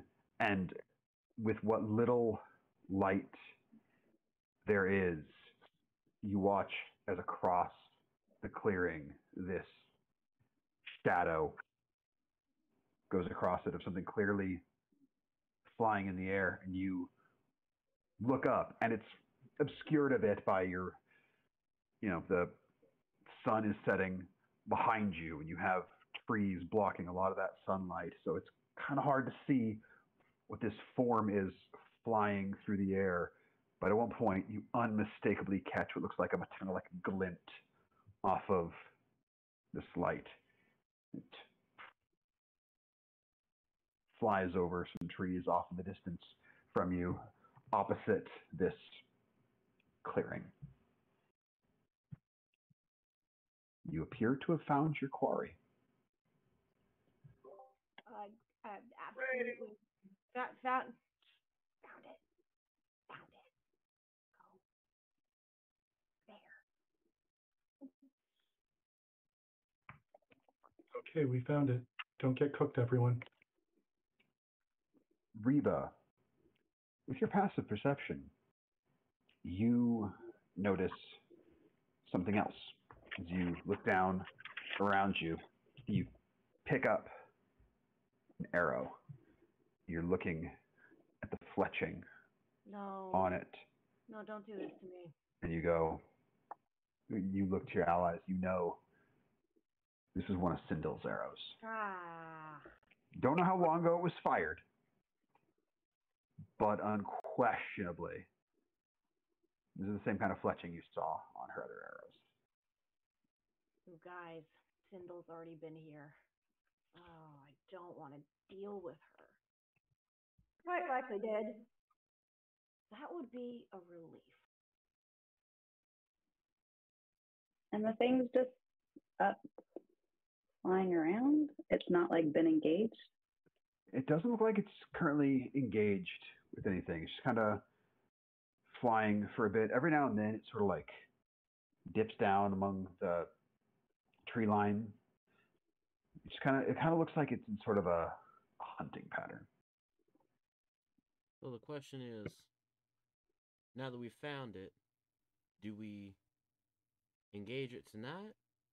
Or, because it kind of looks like this is its hunting grounds, we wait till the morning and fight it in the daylight? Something like this in the nighttime does not sound like an idea of a good time. Yeah. Who's Not having that it trouble sounds like my seeing? idea of a good time, I do want to preface that. Yeah, I can't Yvonne's see. having trouble seeing. Well, I can see while the sun's still up, but after that, I don't see in the dark. Do we know? And I guess this doesn't actually matter. I was going to ask those of you who know wildlife better, but we have no way of knowing where it's going to stay, do we? Anyone who wants to could roll a nature check on that. See what you know about manticores.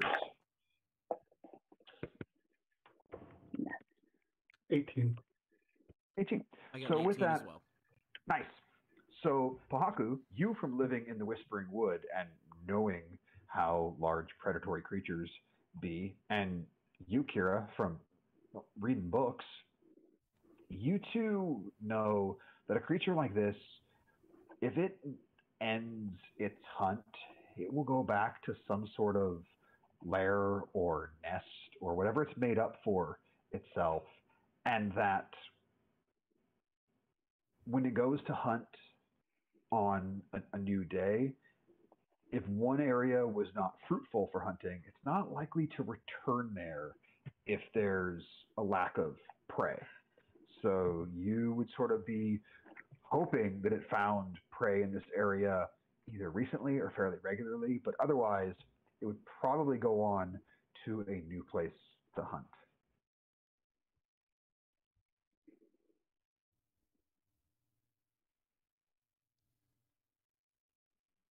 So we could... There's no guarantee that it'll come back here after it goes to its lair to sleep. And if it is programmed like a regular manticore is, then unless it found something good here, it wouldn't come back. So it sounds like we do this now before we run out of light.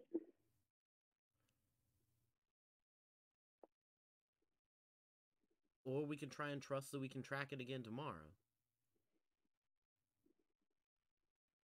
We know it'll at least be in this relative area, because it probably wouldn't hunt too far away from where it nests down. How long could it possibly take? We can bring it down before sunset. I have an idea. The full moon tonight? I'm going to so we're underneath trees right now. Yes. So Pohaku just kind of walks over to one of the trees, kneels down, and something that you've all noticed is that a couple more tattoos showed up on him over the past few days. There are on both of his wrists, looks like just a series of rings, just lines kind of leading up each of his wrists. And then on his right pectoral is 3 stylized tattoos that look a little bit like him, but it's just like these 3 figures of a person. He is going to kneel down next to one of the trees, and you see him making some gestures and murmuring some words, and the tattoos, the rings on his forearm start pulsing in like this vibrating pattern. He is casting sending, and he is casting it on the construct. I don't know if this is going to work, but I'm going to give it a shot. Oh, I love where your head is at. interesting. Let me check something, because That is a incredibly interesting use of a spell. Does that work, however? That is, by the way, all 3 of my 3rd level spells today, because I cast a fireball and then counterspelled it earlier. Push it. So, sending simply says a creature. This falls under creature. It's a creature. Its creature type is construct.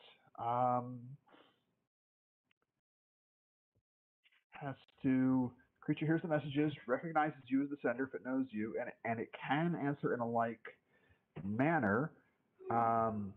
Enables with an intelligence of at least 1 to understand the meaning. Yeah, there's no reason you can't do this. There is no reason you can't. I just had to double check the spell as it's. I was going through it a few times myself to see, and it's like, I think this could work. So it works. So yeah, please send your message.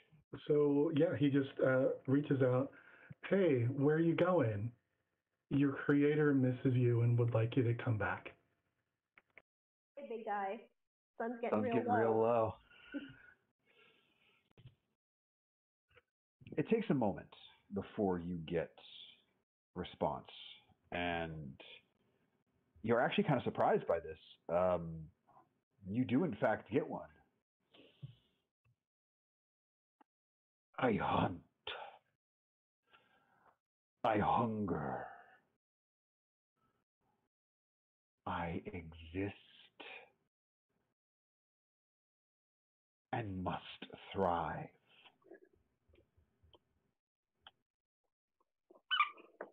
My creator gave me life, but I must learn to live. That's all it says. Pohaku, now this doesn't go back to it because I don't have the spell slots to send it again, but he just says out loud, yeah, I get that. And will respond, we'll pass this on to everybody as far as what he's heard. So yeah, it wants to hunt, it wants to learn. It just wants to learn. And squeak its balls. It's so like, cute. oh, the forest doesn't seem as silent anymore. The first squeak happened after it said something scary, so I was like, "Hey, Xander."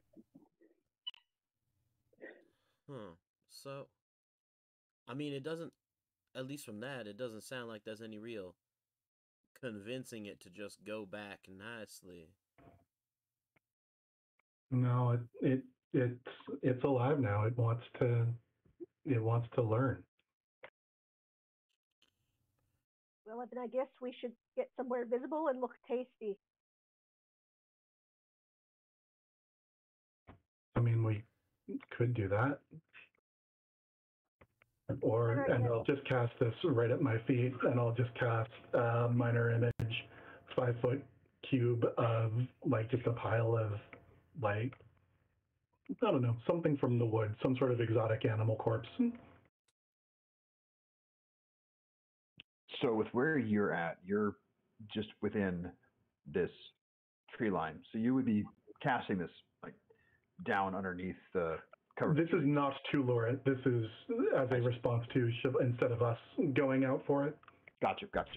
Just want to make sure. Like, are you trying to lure it? Right the fuck no, where you guys are? no. Like, I'll roll a perception check. Do you think it'd be more likely to be drawn by one of your cards? Something bigger?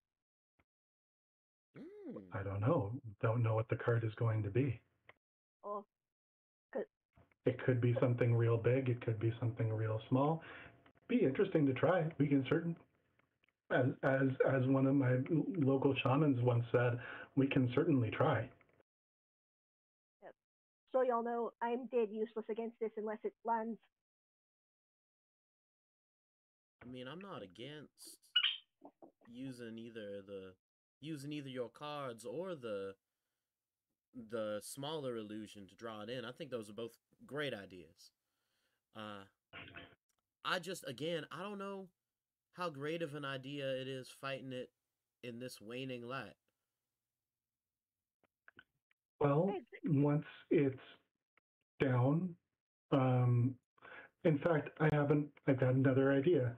I'm going to just look for like a twig, and then I will also take out of my backpack, oh, I don't know, something that is, I don't know, like just a spare set of, cloak or whatnot, and cover it up. And I will cast light on the twig underneath the cloak. It's like, all you have to do is toss this out. Should light it up nice for you. That would absolutely help. That all right. That takes away all my problems with fighting it at now, night. I may be able to get it to the ground. Well, once it's down, going for the bodies, just hand me the immovable rod. I'll jump onto it and hold it down. That's kind of the point. Right, and then what? And then we hit it without breaking it. Right, but I'm not clear on how we knock it out without making it explode, and also how we then get it back to the madman. How far away are we from where he is? You've traveled for a few hours, and I imagine you had some conversation on the way here that Garnet would have let you all know. Finding the shop is really a matter of being nearby where it is and making enough noise on the ground to interest the Clockwork Worm to come up. Also, the immovable rod does have an enchantment on it where he knows where you are. So if you are going back in that direction, he can track you all. So you would know rendezvousing wouldn't be too hard.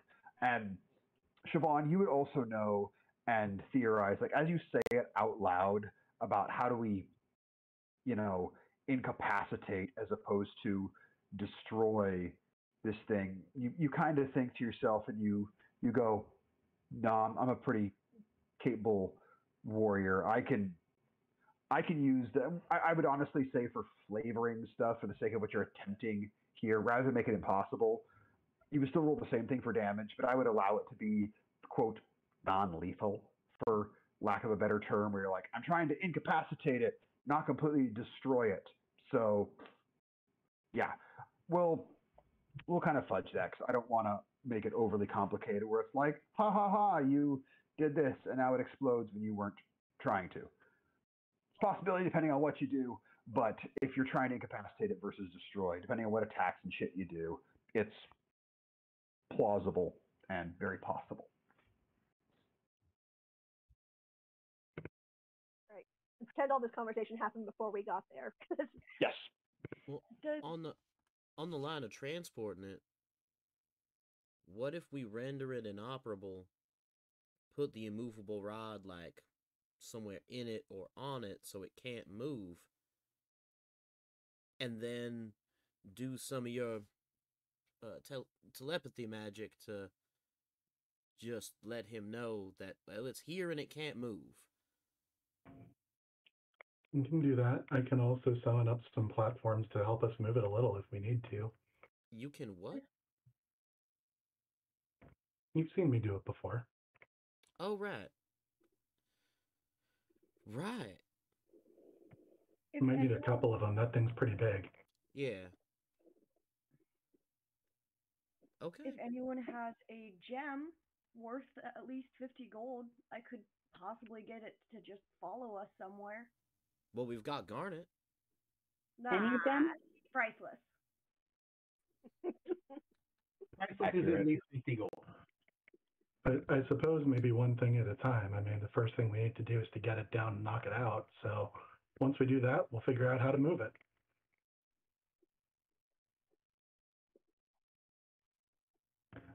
So I look to Garnet and hold out my hand for the immovable rod. And then I'll also look over to Siobhan. I'm happy to do it. You want to do it? The rod. You're faster. Wait. Okay. That's not true. Hold on. Out of character. I don't know if that's true. No, actually, it'd be better if you did because I'm better at drones. Drawn its focus, I think. Okay. Yeah, you do insane things. I protect everyone. That seems to be the balance of duties.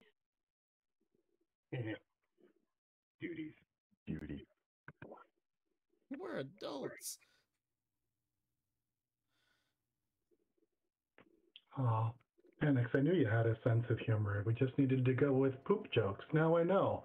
This is such a breakthrough. I feel great. I just think tasks are hilarious. What do you mean?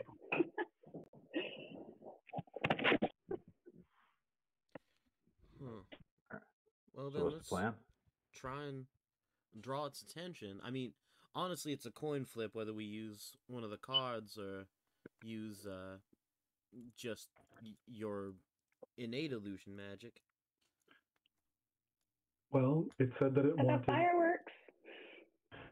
It said that it wanted Yes, you to do. hunt, and if I use an illusion, it would just be of like a body.